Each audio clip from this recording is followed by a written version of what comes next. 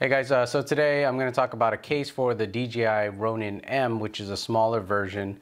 A lot of you guys are planning on picking this up or may already have it, but traveling with it is not going to be as easy as you think. Even though it's a smaller system, it still comes with a lot of this stuff, and I'm pretty sure you're going to get an extra battery as well, and you want to carry your stand with you.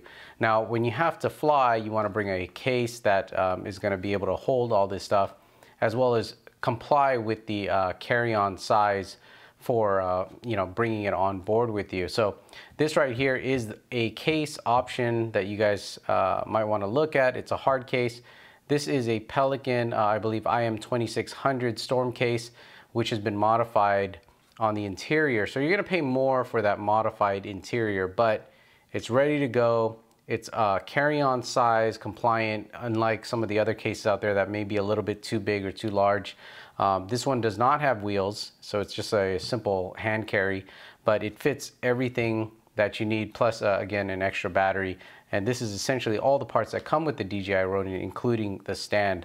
So I'm just going to show you, take you through a tour of how to put all the stuff into this case, because it fits perfectly, and it's great for just throwing it in the trunk of your car and not having to worry about any of the wires or any of the parts being damaged or scratched.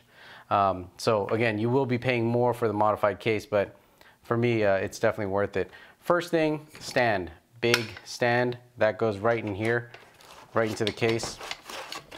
So you can see how it fits. There you go. So I don't know if you guys could see that. Fits perfectly here in the bottom tray. And then we've got a slot for the handles. You'll notice they're kind of angled here because your handles are angled on the DJI Ronin. So we're just going to drop two handles up here. And then these are the handle bars that come apart. That goes over here. You'll notice that it's kind of notched out as well, so it'll fit either way, this way or this way. And then this area here is going to be for your remote. Drop your remote right in there. And then we've got an area for the charger. So your charger can go in here along with the cable. So that's kind of where the lower tray goes.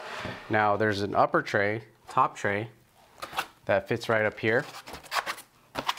And I believe it goes this way.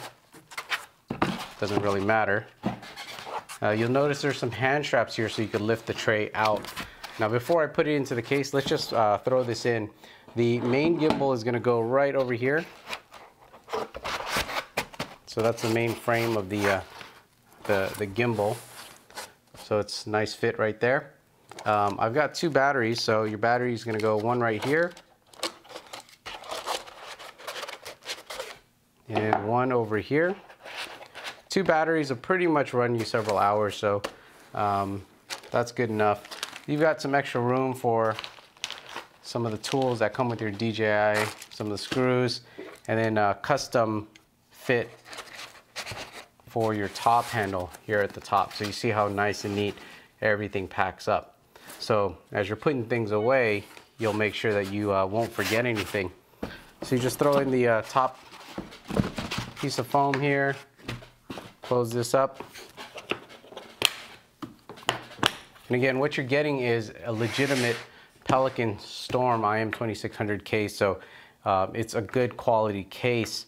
Now the case alone you could probably get for 130 bucks, but if you want all of this modified interior, you're gonna pay a little more than $300, but it's just an option. You guys can build one yourself if you start with this case, because everything seems to fit in here perfectly.